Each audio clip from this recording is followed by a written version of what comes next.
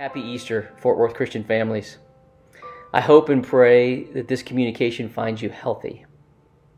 I'm wishing you glad-heartedness as you approach both the sobering feelings of Good Friday and the joy of Easter morning.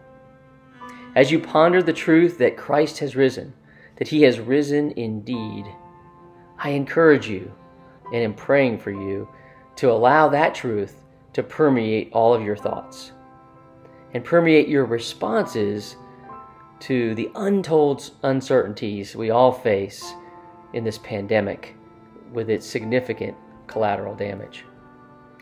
Christ has risen and granted us His love, His grace, His truth, and His mercy, and they are more than sufficient.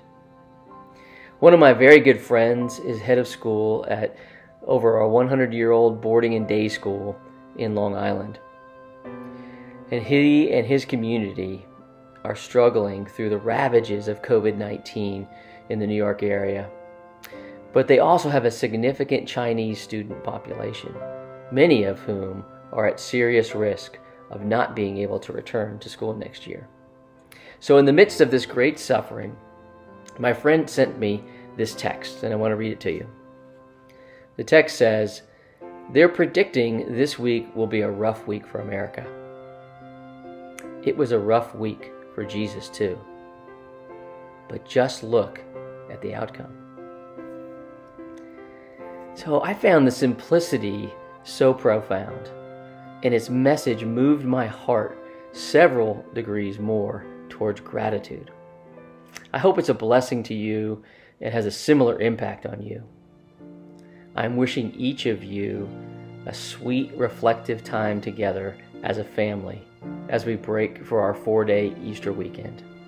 Know that I miss you and so appreciate each one of you. Godspeed. Before I sign off today, I wanted to tell you how thrilled I am that Dr. Misty Overman is going to be your new head of school. I have known Dr. Overman for over 15 years, and simply put, she is extraordinary. She is precisely the person to lead Fort Worth Christian to the next level. And so I wanted to introduce her to you and tell you that she is absolutely the right person for the right time, and you are going to be so blessed by her. And happy Easter. So a couple of years ago, my daughter and my son-in-law were trying to have a baby, and I was alone for Easter weekend. My husband was at a golf tournament, and I had gone to my mom and dad's, and so I was with my sisters and their many grandchildren, and just all the way home cried out to God. You know, I don't understand, God, why my daughter is not able to have a child. It's the greatest desire of her heart. She's a faithful Christian. It really was a time of reflection. You know, God, I understand you gave your only son and that he suffered horribly, and the resurrection was the greatest event of history. And I really tried to reflect on what that meant for me and how could I incorporate my own pain, if you will, into that story. How could I bring that story to mean something even more to me personally? So prayed all the way home, 5 hours. Lord, I thank you for your gift. I don't even have the words, and thankfully the Spirit was helping me with that. I walk into my home, my daughter calls me, and she says, "Mom, I'm pregnant." I fell on the floor, praising God, thanking God for an answer, a pretty quick answer to a 5-hour-long prayer.